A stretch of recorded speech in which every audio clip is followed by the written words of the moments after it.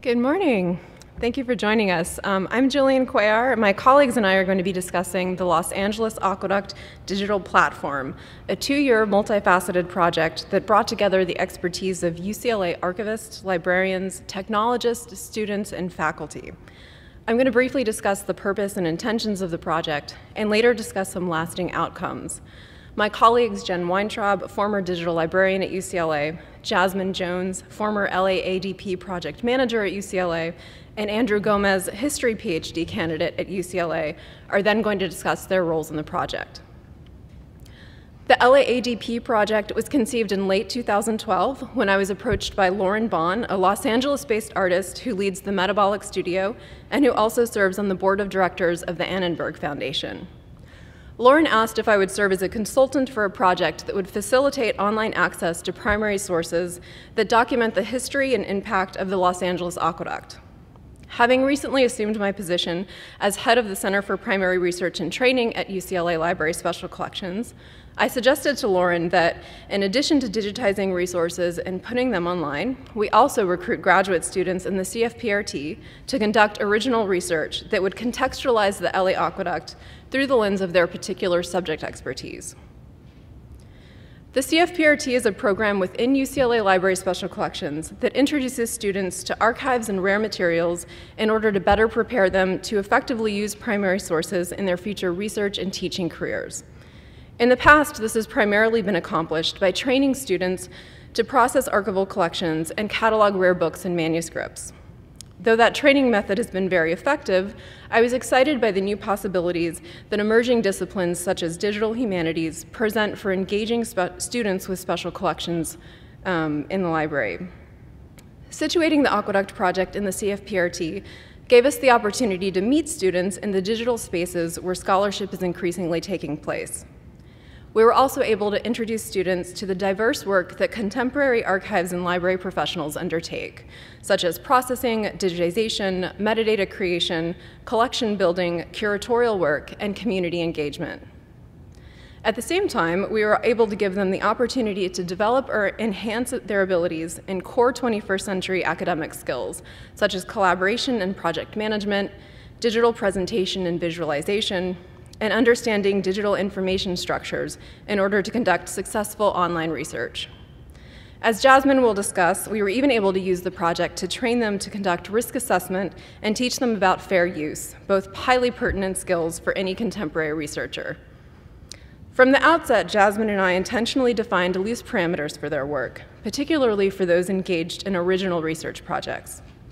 Our aim was to inspire students to create new scholarship as well as to envision the future of scholarship, both as researchers and as future faculty.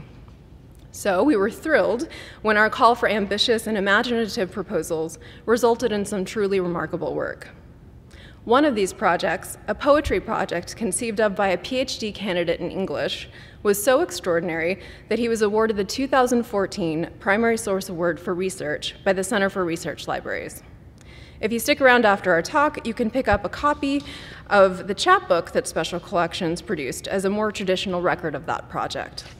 Another wildly successful project was our Digital Humanities Team project, which Andrew will be discussing momentarily. The 17 scholars who contributed to the LAADP are now intimately familiar with the resources that Special Collections offers to research and teaching. And for our part, UCLA Special Collections now has a deeper understanding of how students from various disciplines approach digital library projects. We are confident that this will help us strategize about how to most effectively partner with them on such projects going forward. Besides engaging students with primary sources in new ways, the project also enabled Special Collections to establish better working relationships with our colleagues across UCLA Library. Though Special Collections directed the project, we relied heavily on the expertise of librarians and technologists in the Digital Library Program, as well as metadata specialists in the Cataloging and Metadata Center, and oral historians in the Center for Oral History Research.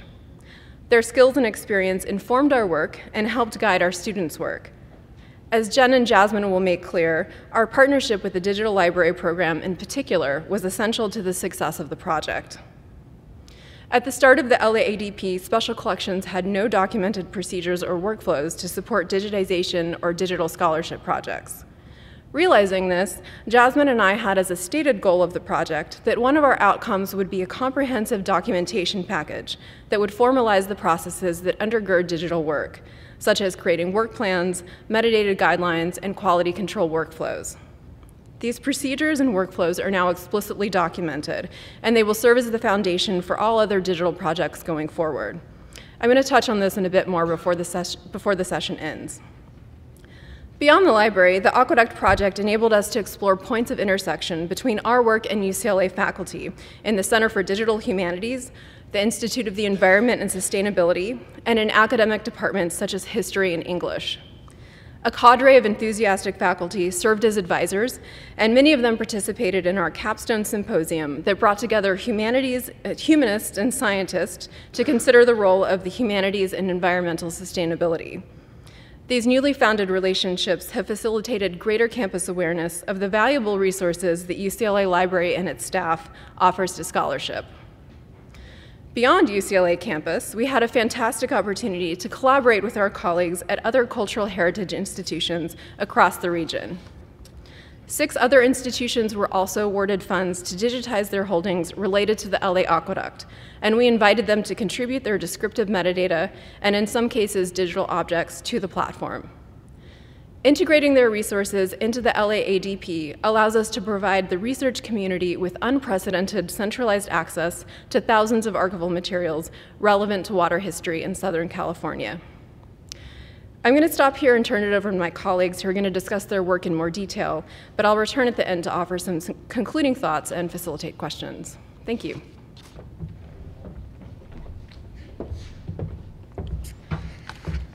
So I will discuss some of the technological new technology that we created and worked with for this project. Just to give you some context, when this project arrived at UCLA, the UCLA Digital Library had developed over about 8 years a homegrown digital content management system, which we were extremely happy with and which enabled us to develop over 250 collections, some small, some large, mostly digitized material, and many of them from library special collections. However, this was not a scalable situation, and we had with hundreds of thousands of digital objects, and we had just agreed to move to an Islandora repository. And we knew that using Islandora, which is Drupal on top of Fedora, using Solar as well, would enable us to help the LAADP collection with their goals. So using Drupal was a good way to enable experiments in digital scholarship along with creating a different interface for these collections. So we were aiming to try to create a new interface for our UCLA's collections, but not silo them in their own experience, and we wanted them to be connected to our other digital library collections. Because of the time frame and our inexperience with Drupal and the need for efficient development, we contracted with a Drupal development firm and got to work, and that was extremely helpful.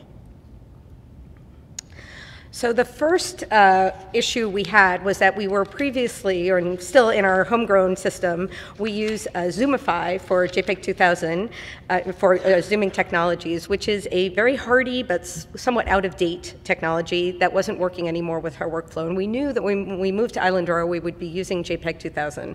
So we're really excited to develop, to enable OpenSea Dragon, which allows us to zoom in to the JPEG 2000s for the images when you see them in the Drupal site.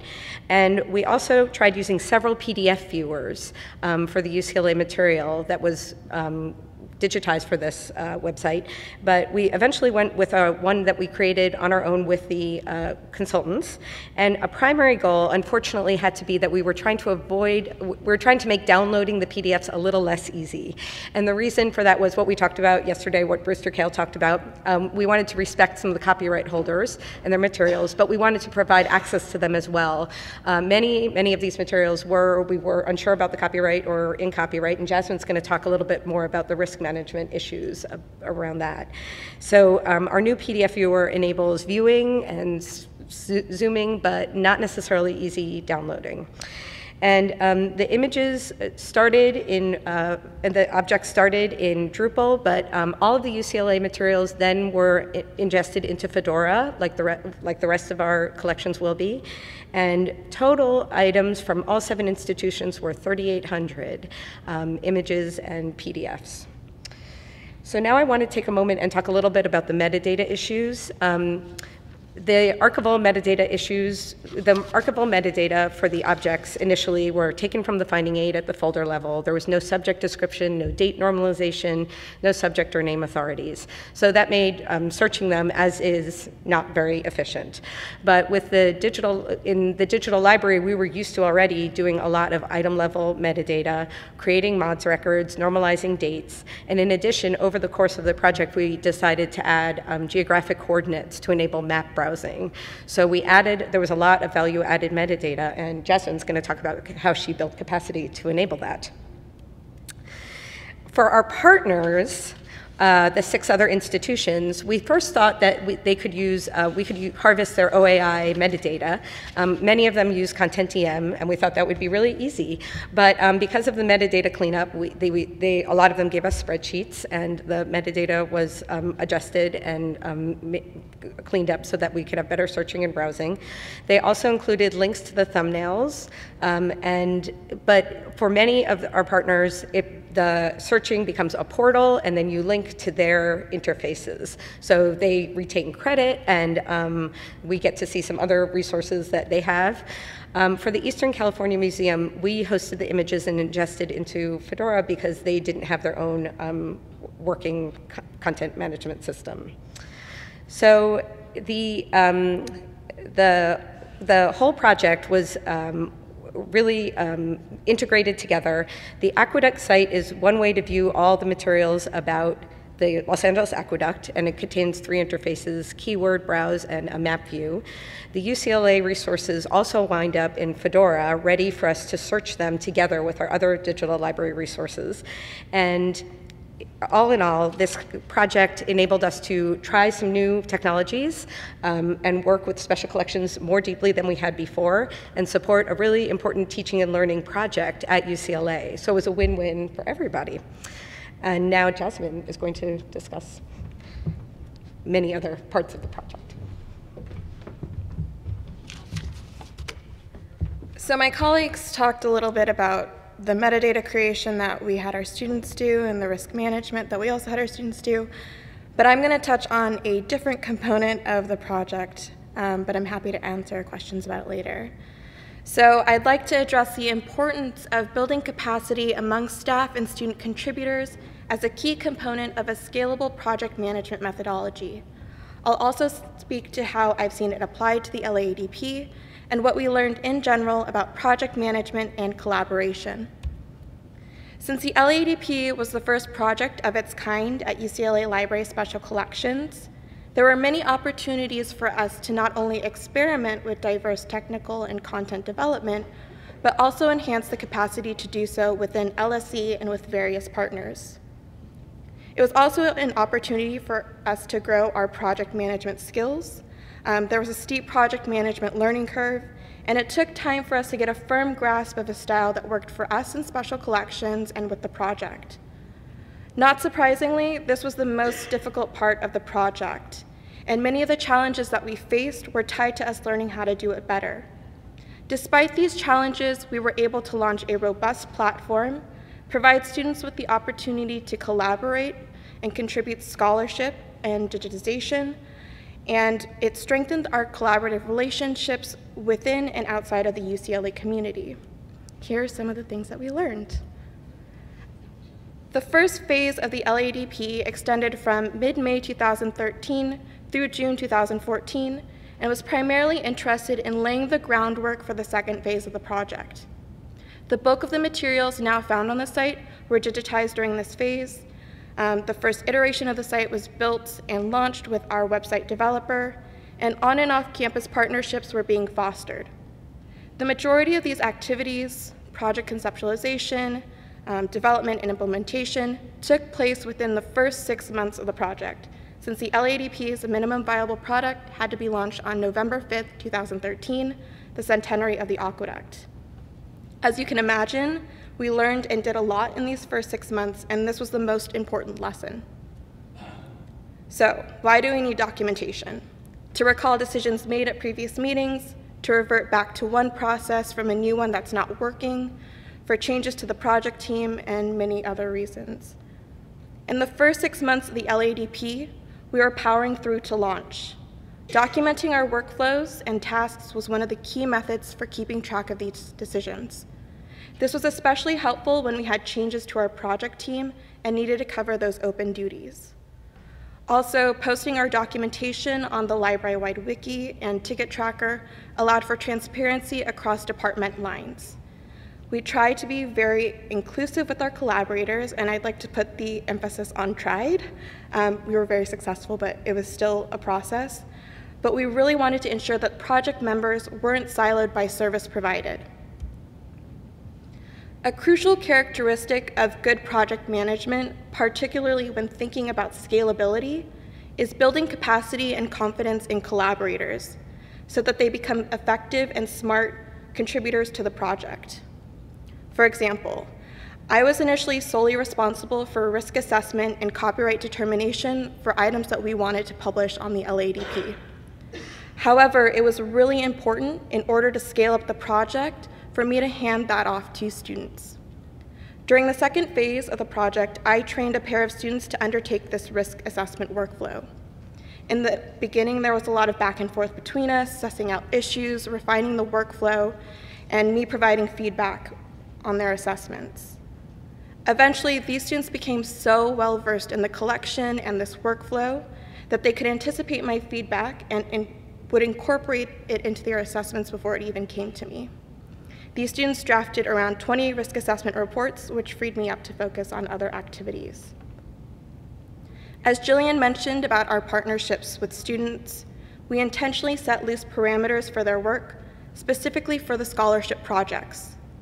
It was important for us to provide the students the independence to engage with the content so that they could be empowered to seek, evaluate, use, and create scholarship in a way that was not constrained by our own holistic conceptualization of the LADP. Building capacity and developing a scalable project is sometimes as easy as giving contributors the leeway to be creative and providing them the resources they need while being the invisible but staunch supporter. The mark of a successful project is not only usefulness and ease of use, but also one that has helped to enhance the digital, archival, and other kinds of literacy of its partners. No project should be developed in silos, and all project members should be made to feel as though they are on one team. For us, that meant that I, the project manager, had a base understanding of digital library workflows, that the folks in the digital library were privy to aspects of the platform's functional and content development, and that our website developers knew what special collections is. Obviously, we didn't become experts in one another's work, but eventually we became better communicators and our meetings became faster, which I know is a goal of everybody's. The LADP has helped to shift the culture of digital project development at LSC and has contributed to in-house documentation and workflows. However, this shift could not have happened without serious consideration about how we fared through each project phase, deliverable, and activity. The execution of a closeout was one of the most crucial parts of this project.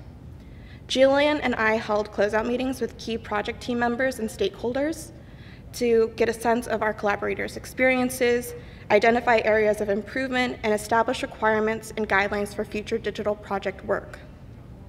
If you've never held closeout meetings for your projects, especially large ones with diverse collaborators, I really encourage you to do so. While the feedback shared was mostly unsurprising, we received really valuable comments and solutions from our students for implementing digital scholarship projects in special collections. I'm a big fan of the idea of pre-mortems, which is a pre-project parallel to the project closeout, but I've never actually taken part of one. I believe, though, that they could be really effective tools and an opportunity for partners to be serious about project conceptualization and infrastructure, sustainability, and risk planning. In a pre-mortem, the team imagines that their project has completely failed and brainstorms the possible reasons why, the probability of those reasons having occurred, and solutions for how to mitigate those potentialities. Of course, pre-mortems cannot and should not be done for every project.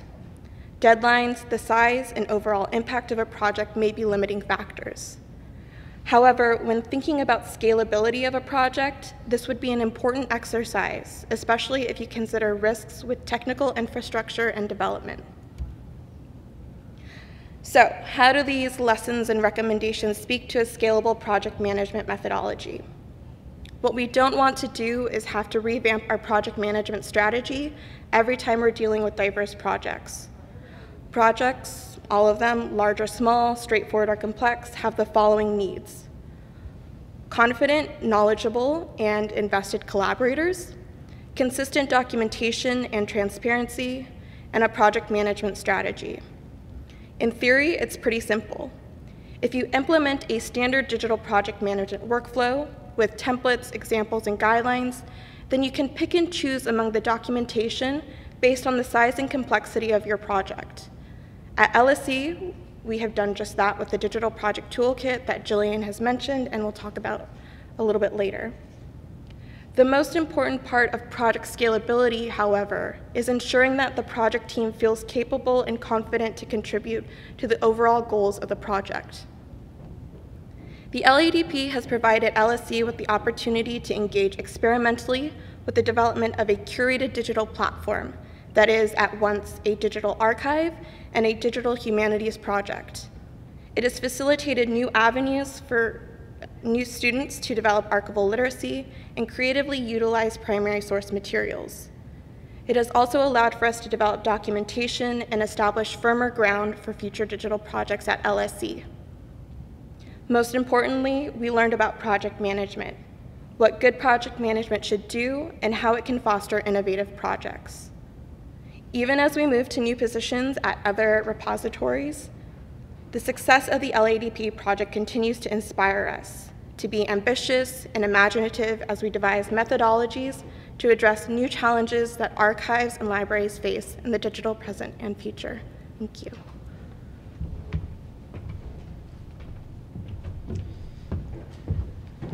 Okay, so I'm going to talk a bit about the scholarship section of the platform generally, and then talk about some of the specific work I did for it as part of the capstone project last year. So the idea behind the scholarship section was to have a variety of scholars from a wide variety of fields talk about various aspects of the aqueduct's history. And I think a big part of the reason this was so successful was that the aqueduct is a sort of perfect topic for an interdisciplinary platform. And you might think, well, how interesting can an aqueduct be? But this story, the story of the aqueduct, is really the story of modern Los Angeles. Los Angeles, as we know it, would not be possible unless we figured out how to provide a stable water source to the city, a project we're still clearly figuring out. And so there are many different ways of going about looking at this topic. So as a historian, that's what I'm interested in. I'm interested in how the aqueduct was built, who built it, and what communities have been affected by the construction of the aqueduct. That's one component of it. There's also a literary component, in the sense that anybody who's ever seriously written about Southern California has written about the aqueduct as a sort of symbol of understanding Los Angeles, everyone from Carrie McWilliams to Joan Didion. There's also a film studies component, because Roman Polanski's Chinatown with Jack Nicholson is not so subtly about the construction of the aqueduct. And then there's also an environmental component on top of all of that in two ways, both this sort of long argument about the relationship between California and water, and specifically a story about the Owens Valley and pollution there, because the water that we get from the aqueduct is diverted from the Owens Valley. And one of the consequences of that is that we've transformed that region from an agricultural region to this sort of barren landscape that has produced some of the worst dust pollution in the United States. So that's the starting point. You have all these different ways of looking at this problem. And so the way the scholarship section worked was we would hire usually an individual graduate student to tackle this set of problems from their disciplinary perspective. My part of it was I was hired as part of the capstone project. The idea was you hire a graduate student, you hire 3 undergraduates to work together collaboratively to create a series of articles using digital tools on some theme of our choosing. And so what we did was we did our primary research and decided to tell a social history of the aqueduct, a history of people who had been adversely affected by the construction of the aqueduct. And so we made these 5 different articles that looked at various aspects of the aqueduct's history. And we used a wide range of tools to tell these stories. We used GIS, we used story mapping, long-form narrative, zines, oral history, data visualization, and archival method. So the idea was to take the toolkit of a historian, look at these digital tools, and think of how we can tell these stories in a more creative way. And I think for undergraduates in particular, it was a great experience in thinking differently about the library, of thinking about the library not just as a repository of knowledge, but as an institution that's actively in the business of producing new knowledge in creative ways. So to give you a couple of examples of what we made, these are a few stills from a project we made on the St. Francis Dam collapse. The St. Francis Dam was a storage reservoir in the San Francisco Canyon, which is about 40 miles northwest of Los Angeles. And in 1928, the dam collapsed, and billions of gallons of water flowed out, and it ravaged all of the communities that lived along the San Francisco Canyon. And so in terms of human life, it's the second worst disaster in California history, second only to the 1906 San Francisco earthquake. And so what we wanted to do was to tell this story from the perspective of people who lived in this region, largely laborers, migrant workers from Mexico, and so on. And so the sort of centerpiece of it was that top image. We made this story map using StoryMap.js. We found in our research this really beautiful illustration of the canyon that the LA Times drew up a couple of days after the disaster. And so we used that as our base layer, and then what StoryMap.js allows you to do is to then tell an interactive story on top of that map. So what we did was we created it in such a way where you're going through it chronologically. You start with the moment of collapse at 11:57 p.m. and you start moving down the canyon. And each point is accentuated with a story that we found in our primary research of these people, these stories of survival, these stories of loss from the people who experienced it firsthand. We also created a series of visualizations that analyzed the aftermath, what was lost in this disaster, and also analyzed the payout process, because the city of Los Angeles was liable, and so they had to pay families for loss of property and also for loss of family members, which gets into this gray area of how do you pay someone for the loss of a breadwinner and so on. And so we did an analysis of that. Another example was we did a project on the environmental hazards of the Owens Valley. As I mentioned, the Owens Valley has the worst dust pollution in the United States. And so this was an article that was an overview of sort of contemporary battles between the city of Los Angeles and the Owens Valley and trying to fix this problem in the Owens Valley. So what we did was, a major part of it was we worked with the regulatory agency, the environmental agency in the Owens Valley that tracks dust pollution. And they created a custom data set for us that looked at 10 years of dust pollution using this metric called PM10.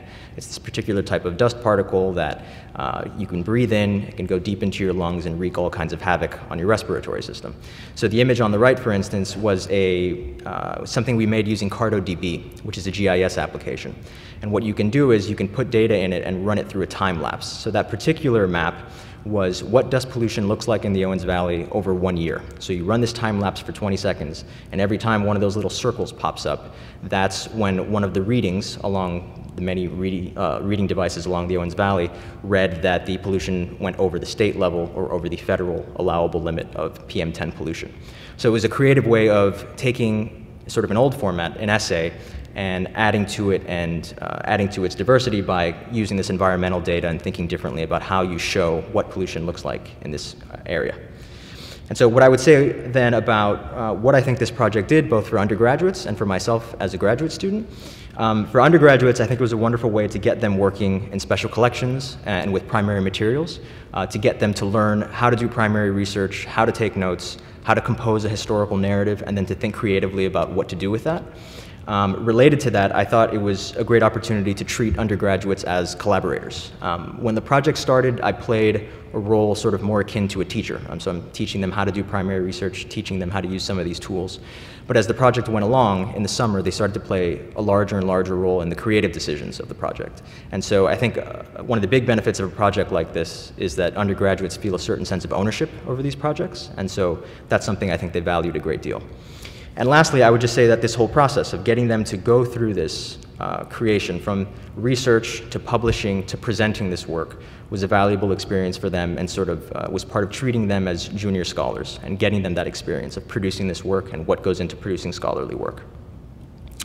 For me, as a graduate student, this is one of the most rewarding things I did in graduate school, that I've done in graduate school, and a lot of that was because it got me out of my comfort zone. So one of the ways it did that was it broadened my concept of scholarship. So as a historian, I work in a book and article heavy field. And so for me, the challenge was to go into this thinking, I'm going to use the same process. I'm going to do research the same way. I'm going to do my lit review the same way. And then at the end, the difference is going to be I'm going to think creatively about what to do with this. It's not just going to be text. It's going to be a digital project. What does that look like? And so that was a great experience for me, just thinking broadly about what scholarship is and what different forms it can take. Related to that, it was also a great exercise in writing to a broader public. So often we write for our field, we write for our subfield, to be able to contribute something that is part of this vital debate over the history of water in California and our relationship to water was a very valuable experience, and it's a way of doing public scholarship in a different way. And lastly, I'll say for myself, and I think for all of the graduate students that participated in the scholarship section, it was a great way of acquiring a different skill set. Many of us now, I mean, the generation of scholars that I'm a part of are being trained very broadly. Some of us go into tenure-track jobs, others stay at universities but work in other units or work in libraries, and others go into alternative academic jobs.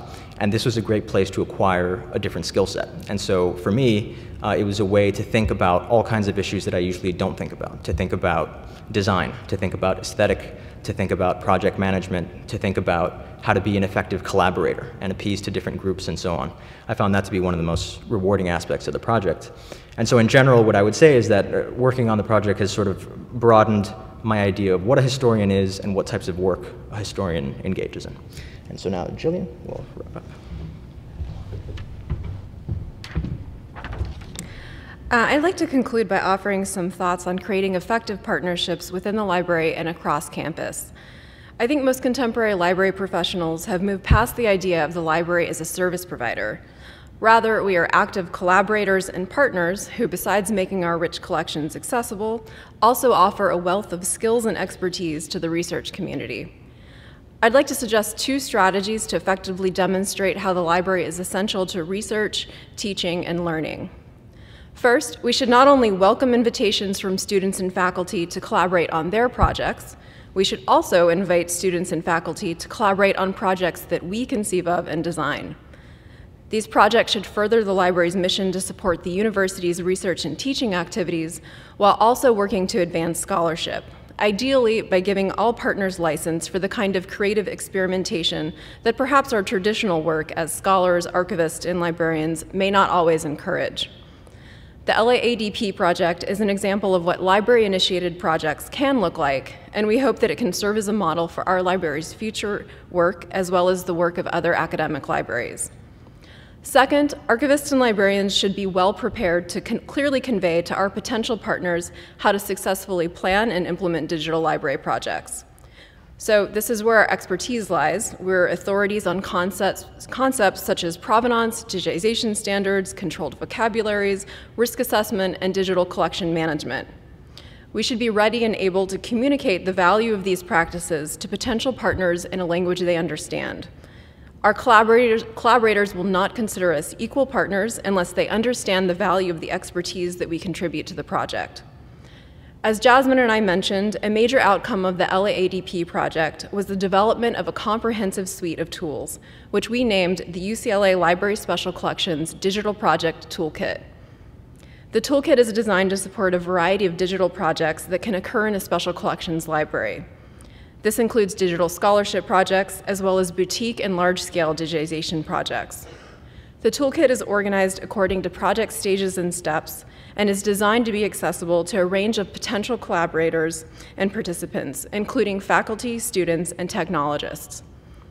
All of the toolkit's templates, guidelines, and workflows are available for download from the UCLA Special Collections website, and we encourage you and your colleagues to use these documents as a reference and a model at your own institution when planning and implementing digital projects. The toolkit makes visible every step of the digital project lifecycle, from establishing rules of collaboration, to creating fair use statements and metadata guidelines, to conducting assessment at the end of a project. Codifying these processes in the toolkit explicates the skills and expertise that archivists and librarians contribute to digital scholarship, and establishes common ground for a productive and informed partnership. Thank you.